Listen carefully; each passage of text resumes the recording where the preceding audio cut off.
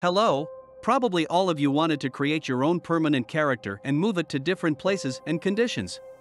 Today I will show you how to do it as simply and quickly as possible, because I value your time. Please watch the video till the end to understand all the details.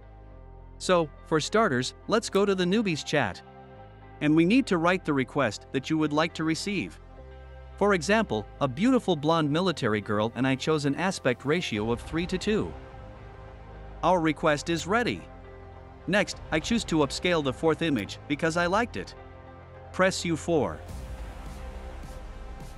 Here is our image. We save it to our computer. Then press the plus sign and select Upload the file. Select the image we just saved. We press Enter.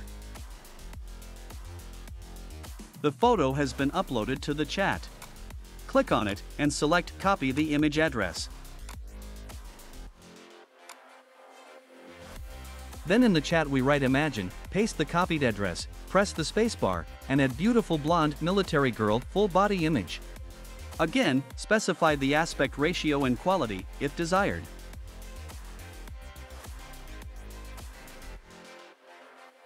Here is our result. I want to see more options for this query. Done. I like the third image. We press upscale, and now we got it. Then you need to put a reaction on the image. And here click on Add a reaction and select an envelope.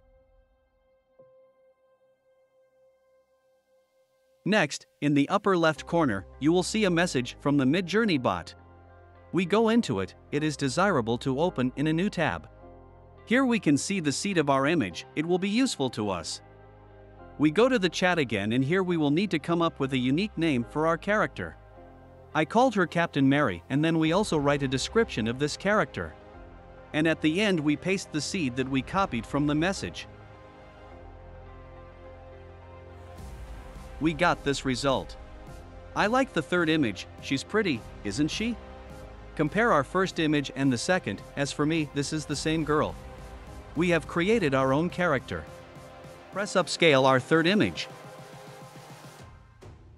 Here is our Captain Mary. Let's try to place this character in other conditions. For example, let's write sitting on a motorcycle in the rain.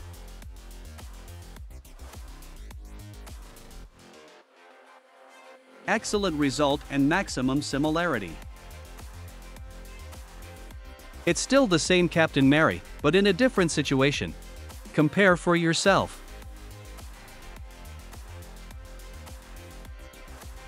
Let's repeat it again and write the same unique name of the hero and add a Call of Duty style with a grenade launcher.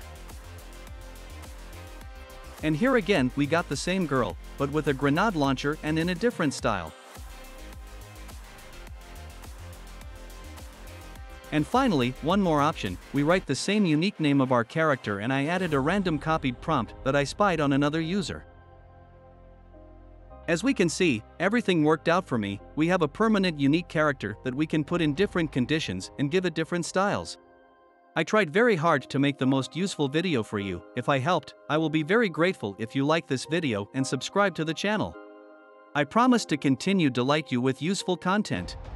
Thanks for watching. See you in the next video. Bye.